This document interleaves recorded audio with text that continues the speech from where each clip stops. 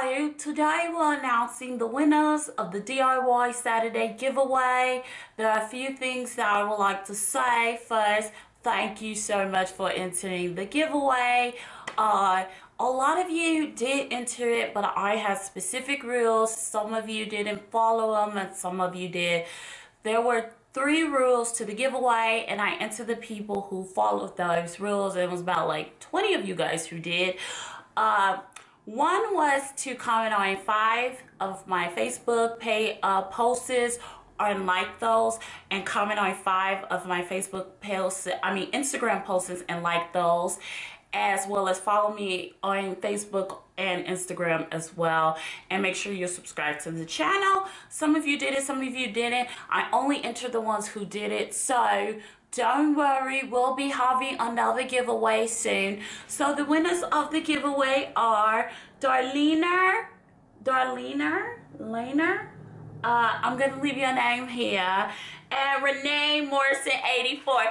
You won my giveaway! Yay! So I'm really excited that you won the giveaway. Just make sure you guys contact me through email. I'm pretty accessible anywhere. If you add me as a friend on Facebook, you can just send me a message and I'll turn my messages on so you can send me a message on Facebook, or you could DM me. I'll respond to your DM. Email me so I could get the giveaway out to you as soon as possible. And please remember, with all DIY products, if you have any allergic reactions, skincare products in general, if you have allergic reactions to these products, please don't use them anymore. Toss them or give them to someone who can use them that are not allergic to these products. I'm not responsible for any allergic reactions that happen. Just remember that when you're using the products, okay, you guys? So I really hope you enjoyed these DIYs. This one will not be you will not be receiving this DIY that we're doing today, but I will be having another giveaway of the DIY products we do from today until the middle of March, and then I'll do another giveaway, and the rules will probably be the same. I have more social media sites now. Pinterest, which you can follow me on Pinterest if you like. Most of you are my Pinterest followers, and also Musically and Snapchat. So you guys, make sure you contact me, you lucky winners, and let's get into this episode of DIY Saturday. Hit it! Welcome to DIY Saturday with me, your host, Chandler. Hey, all you savvy naturalistas, welcome to DIY Saturday. Today we're making bath bombs, and a lot of you have probably already seen these bath bombs.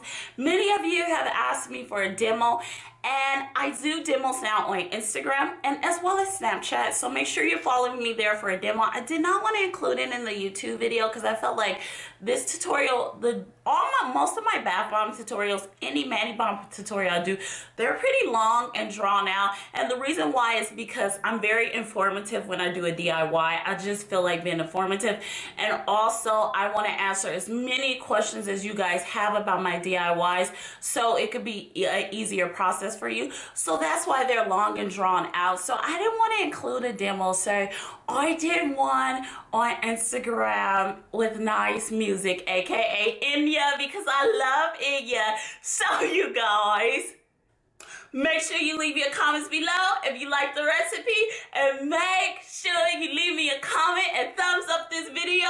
So you guys, let's go make our that 70's blueberry musky funky blueberry bath bombs. Okay, so now we're going to make our that 70's blueberry bath bombs, which is honestly one of my favorite bath bombs to make.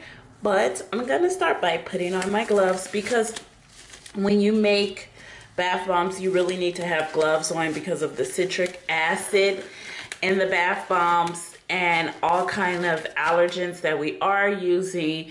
They tend to irritate the skin. So you want to make sure you have your bath bombs on. Not bath bombs on, but gloves on, you guys.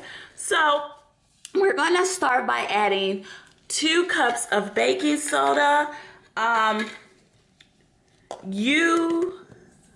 that's a lot. That's 1 cup. And guess what? I have all the right utensils this time, you guys. I know you guys are so proud of me. So we're gonna use 2 cups. I used half of that. Let me use the rest. 2 cups of baking soda. And you can use any kind of baking soda you like. I usually buy it in bulk at Winco because it's cheaper that way and so easier to just walk in the store and buy bulk baking soda. So you want to use 2 cups of baking soda. So once that's done, you want to add 1/4 of kaolin clay. Also, 1/4 of kaolin clay is also known as white china clay. So if you don't have any kaolin clay, use white china clay. And so we're gonna add 1/4 cup of that. And then you want to add a cup of citric acid, which is right here, you guys. Citric acid. I buy mine in bulk on Amazon. So a cup of citric acid. This is a half a cup. I don't know why I didn't use the cup, but this is a half a cup. So you want a cup of citric acid. And you pretty much want to mix all your dry ingredients together until they're easily combined. You can use a sifter. I'm just pretty lazy, so I don't have time for sifting. I have no patience for a sifter. But you want to mix this all in real well. And these are a Lush style bath bombs. So of course with the Lush style bath bombs, a lot of you know Lush uses SLS. We're using SLA because it's a less harsh chemical.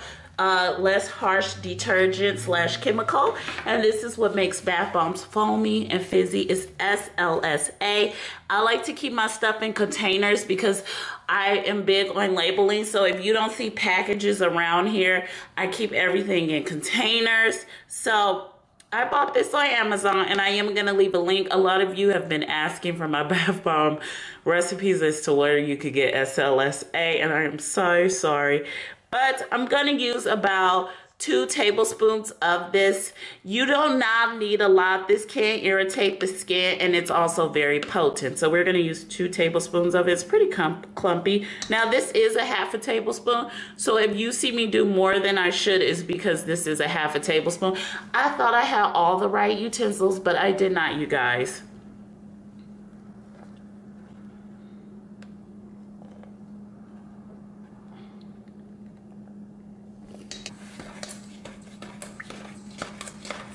Now you want to start the wet ingredient process.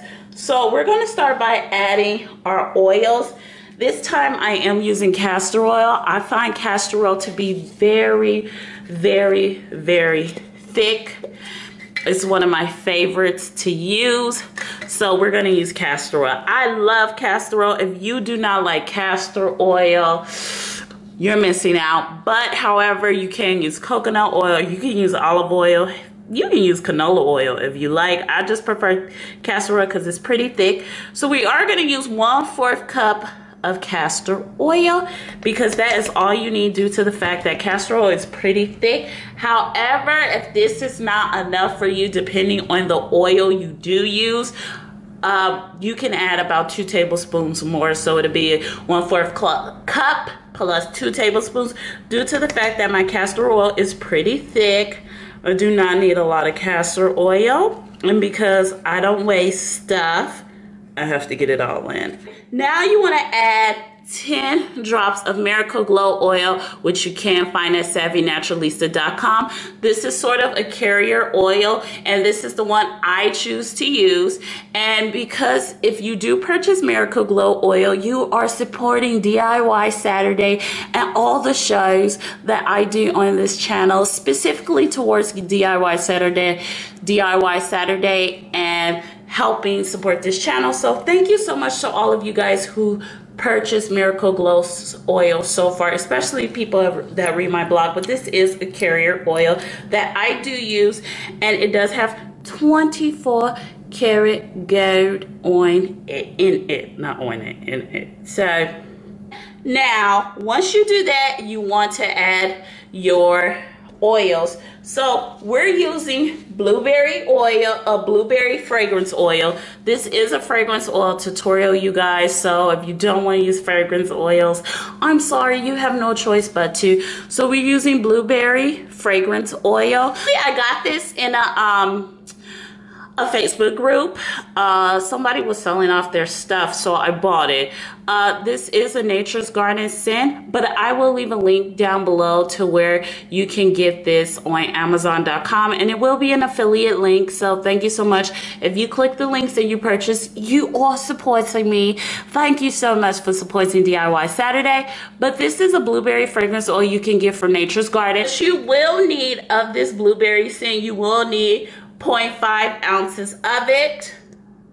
So that's how much you will need of the blueberry scent. This is my signature scent, you guys, that I am hipping you to. So it's called That 70's Blueberry, and this is a signature scent. This is like one of my favorite scents.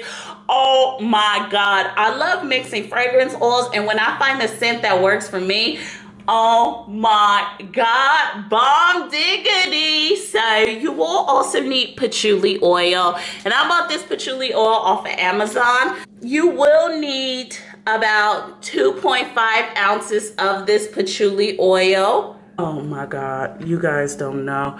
So once you mix them together, you add them. You guys don't know. You have no idea about how much I love this scent. It's like, the reason why I call it That 70's Blueberry is because it's like a fruity, musky scent. And if you know what patchouli smells like, you know this is bomb diggity. Ooh, ooh, ooh. So once you have all your oils, you want to proceed to mix them into your dry ingredients, which is my favorite part because it gets rid of the SLSA in the air. So we will mix. And you mix, and you mix. Okay, so once it's mixed and it resembles sort of like a cookie dough and it's mixed thoroughly, you want to start doing the fun part. And this is my favorite part when doing bath bombs, many of you know. So I have 2 cups here. One for a blue and one for a purple. Now that 70's Blueberry, which is my signature scent that you guys are getting, once you start mixing this, I just love it. Oh my God, I am so excited for this scent.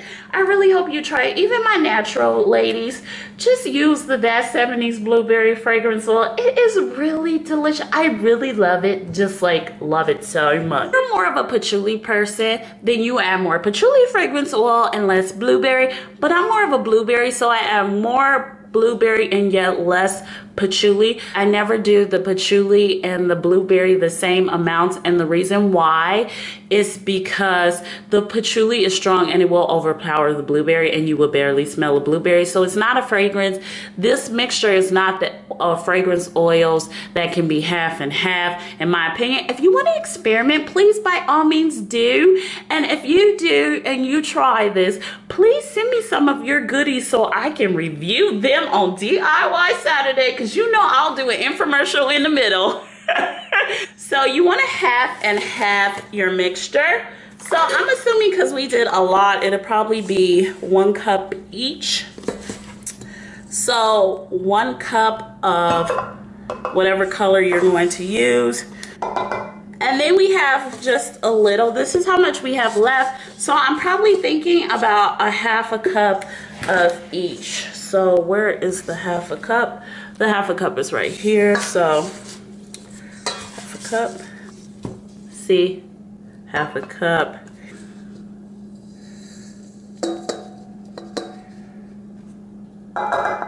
I think this will look cuter. However, I really want to do the green. So if we do another bath bomb or like another that 70s blueberry recipe, like a bubble bar or something, I'll probably do it next time.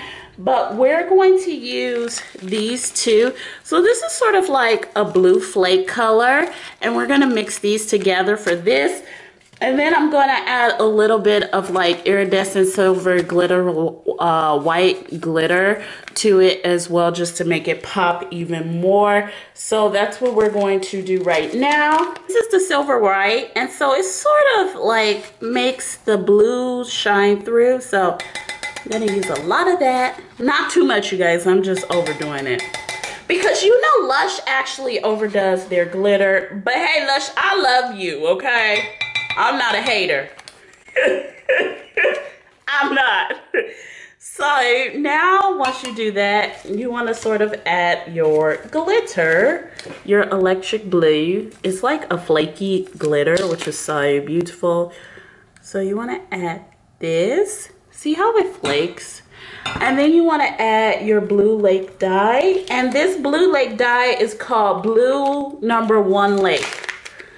And you want to add it sort of like this, just a little, not a lot. You really do not need a lot. We're gonna add our ultramarine pink, which is sort of like a purple. I feel like it's a hippie color. I really wanted to go with green, but for some odd reason, I don't know, I just felt like this would work. So this is sort of what I was talking about, my little nail file thing that I was gonna use for this one, but I couldn't find it. So hey, you work with what you got. So yeah, so you just scoop a little in. You do not need a lot. I'm just overdoing it because I love to. And once I accumulate more DIY Saturdays, I will be giving these away. So make sure you look out for that. You know. So once that's done, you want to start mixing it, which is my favorite part, is to mix, mix, mix. This is so beautiful. I swear to God, it's lovely. So you just mix it really well. Now once that's mixed, you mix the other one. Okay, so once it's mixed like this, look how beautiful it looks, and it's all mixed together. You want to start by using any type of muffin tin or bath bomb tin. You know what? Bath bombs do not have to be round. People, like, I've done shows at craft shows, and some of my best-selling bath bombs have not actually been the ones that look round. Just be honest with you guys. So you really don't need to make them round. If you do not have a round tin, like if you are actually just starting to make bath bombs, use this. I got this at the dollar store. And this works amazing. See, I feel like this should have been green. I'm gonna be honest with you right now. I'm kind of mad I did not make it green. So I'm gonna show you guys how to do the first one, as always with bath bombs. And then after, I'm just stirring this up because there's a little white at the bottom, you see? So I'm just stirring it up. Just a little bit, but I guess as I go it'll mix. So as always, I will show you guys how I sort of do my whole bath bomb thing, how I roll. A lot of people have different methods. This is so easy for me, especially when I'm trying to make them look pretty. This is how I go. This is a toner. You can use rose water, you can use alcohol, you can use any toner you like, but what I do is spray it just a little bit at the top. You see, I just spray it like that, and then I spray this one like that, and then I mix like this, and then I start to add like that, like so. This is all you have to do, you guys, like this. And then I begin to add my blueberry. I mean my blue. And that's how I go. This is how I roll. Okay, so we're back. And now we're going to unmode our That 70's Blueberry Bath Bombs. Here's the first one I already unmode. Oh, you guys. This is really pretty, but I feel like green would have been bomb diggity. But look it. Okay, that's one. Still a little wet. I'm gonna do one more, pop it out for you guys. Okay. Ooh. Here's another one. This one looks really good. See how the silver looks, you guys? Look how beautiful that is. Isn't it beautiful? I can't wait to photograph them tomorrow. Okay. And I did add some to a heart mold, but I think I'm gonna let these dry overnight. You know what? I don't even want to risk it. So, I really hope you enjoyed this easy Vet 70s Blueberry Bath Bomb tutorial. My signature blueberry bath bomb scent. Make sure you subscribe to my channel. Make sure you pick up Miracle Glow Oil at savinaturalista.com. And I'll see you in our next DIY Saturday. Bye, you guys.